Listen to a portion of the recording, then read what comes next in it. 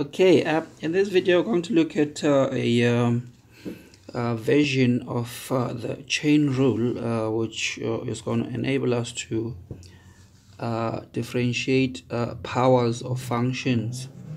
Okay, so what we have seen, or what we know by now, is we have said that the derivative of a power of x is obtained by multiplying by the power and subtracting 1 from the power. Now the question is, what is going to be the derivative of, so suppose we want the derivative of a power of x. So imagine, okay, maybe let me write the function first. Suppose we have got g of x, and then g of x is raised to the power n. So instead of just x to the power n, we've got g of x to the power n. So the question is, what is going to be the derivative of this thing? And the chain rule answers that question. So according to the chain rule, what we do here is we realize that this has got two layers of functions. There is this function here, which we're going to call the inner function, and then there is this function here, which we are going to call the outer function. So whenever you have to evaluate this, you first start by evaluating this, which is your inner function, and then you raise it to the power n. So that is why the power of n is the outer function. Now the chain rule says whenever you have got this type of situation, you start by differentiating the outer function. So in this case, the outer function is power of n. To differentiate power of n, we multiply by the power, which is n, and then we subtract 1. And then what we're going to do, then we're going to multiply by the derivative of the inner function, which is dg dx in this case.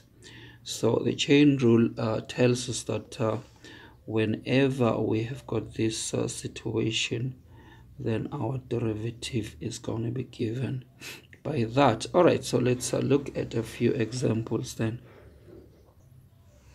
All right, so we're going to go through these examples here.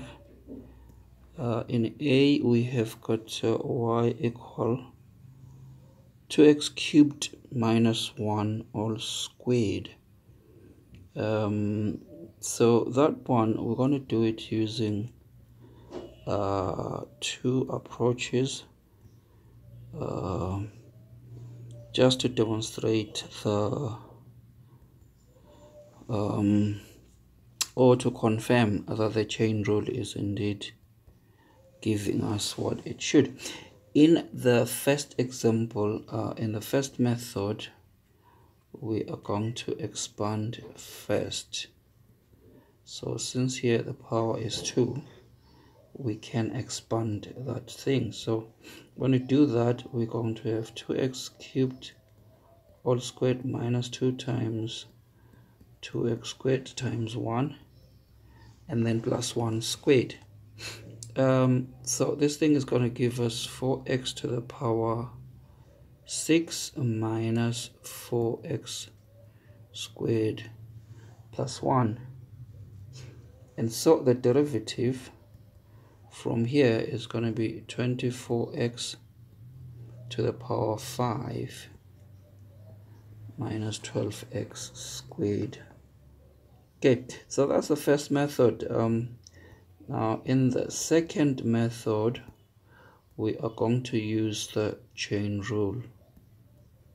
Okay, so the chain rule says you have got an outer function, and then you've got an inner function. In this case, the outer function is the power of 2. So that is our outer function, and then this is our inner function. So the derivative then is going to be obtained by multiplying by the power. So multiply by 2. When we're differentiating this, we keep this fixed. So 2x cubed minus 1. Then we subtract 1 from that power. Okay. So we don't differentiate this and differentiate this at the same time. Then going to multiply now by the derivative of that. Derivative of that is going to be 3 times 2, which is 6. We're going to subtract 1 from the power. So 3 minus 1 is 2. Let's remove brackets here. So 6x squared times 2 is 12x squared times 2x cubed minus 1. Then 12 times 2 is 24x squared times x cubed is x to the power 5. Then 12x squared times negative 1 is minus 12x squared. Now you're going to notice this is exactly the same answer that we got using the method of expanding first. Okay, now let's go to part B. Part B, we have got a similar function, but this time the power is 12. So that means if we wanted to differentiate this using method 1 by expanding, it's going to be a lot of work because this power is 12. It means the binomial expansion is going to give us 13 terms. So we're not going to go that route. So we're just going to use the chain rule this time. So we multiply by the power first. When we are multiplying or differentiating the power, keep this as it is. Subtracting 1 from the power, that is going to give us power 11. Then the derivative of this is going to be 6x squared as before. Then in terms of simplifying here, this and this we can multiply, but this and this we cannot multiply because this is to the power 11. Okay, so I multiply this times that. 6 times 12 is 72 x squared.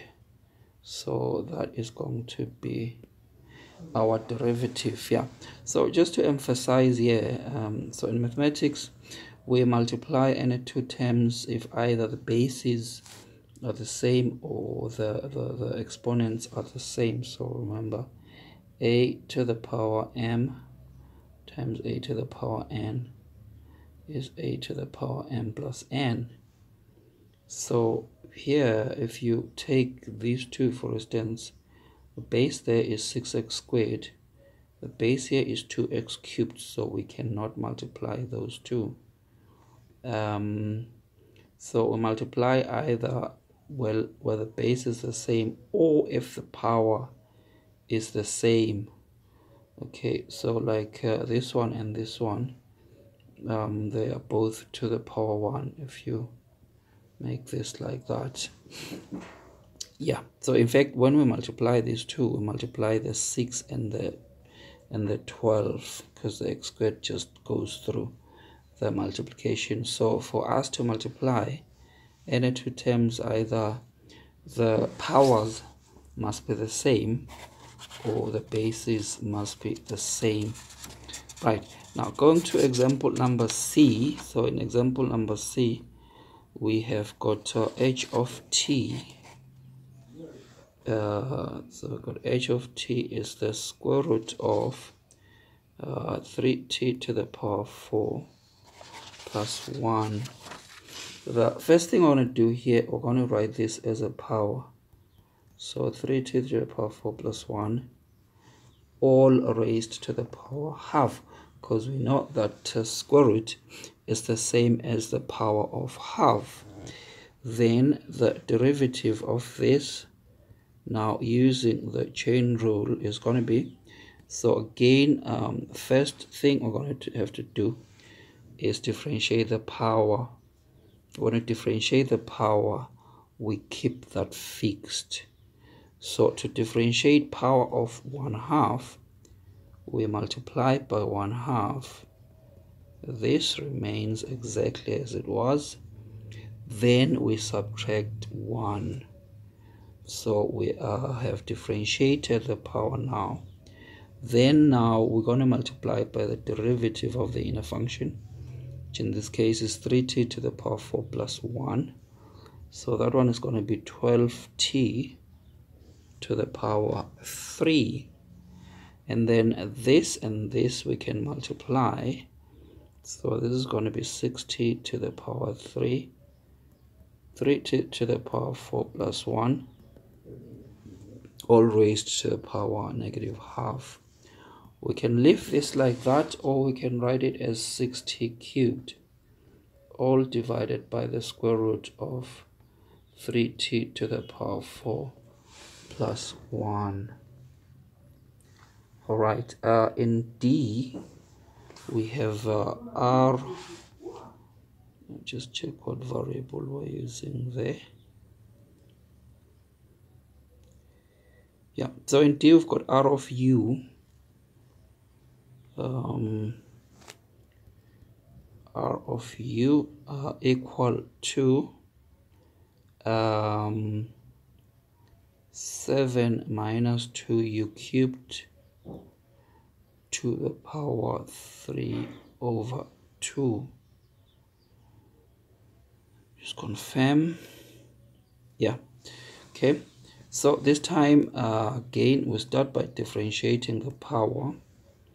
The power is 3/2, so multiply by 3/2. We keep this as it is. We subtract 1 from here, 3 over 2 minus 1. Then we're now going to multiply by the derivative of this.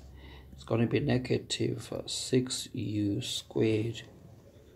Then this and this we can multiply. So that's going to give us -9u squared, 7 minus 2u cubed, minus 2u cubed, all to the power 3/2 minus 1 is 1/2. All right. Okay, so we're now going to give you an opportunity to have a go at these last two. So just have a go at E and F. You will want to pause the video, and then when you continue or press play, then you can compare with our answers. All right, we are now going to scroll down to our solution of E and F.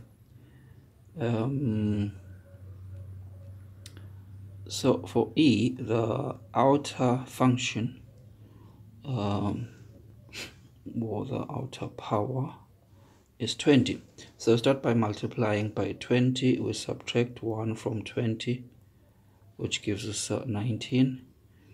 Then and this is still exactly the same, and then we multiply now by the derivative of this, which is going to be 48u to the power 5. 48 and 20 gives us 2160. U to the power 5 is still there. This is still the same as that. This one, let's do it together. This is sort of disguised as a quotient, but actually it isn't a quotient because there is no x in the numerator. Yeah.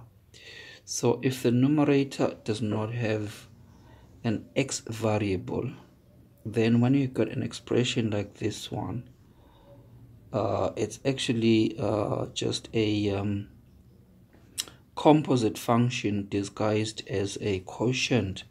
So all we need to do is to take this term and bring it to the numerator. So 1 minus 7x to the power 4, then minus 3 there.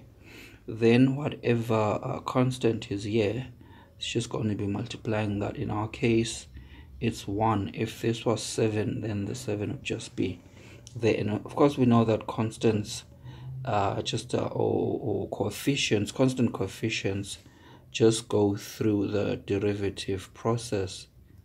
And then now we just use the chain rule as before. So we're going to multiply by -3, which is this outer power. We are keeping this fixed at the moment. Then when you subtract 1 from -3, we're going to get -4. And then I want to multiply now by the derivative of the inner function. 4 times -7 is going to be -28. We subtract 1 there. It's going to give us 3. And then -3 times -28 is going to give us positive 84. X cubed. 1 minus 7x to the power 4. This we can write as 84x cubed, all divided by 1 minus 7x to the power 4, all to the power 4. Alright, so that's the end of this video. Thank you for watching. Please do subscribe so that you can get notified whenever we post new material like this. Please do subscribe, like the page, and you can share with friends that you know need material of this nature. Thank you.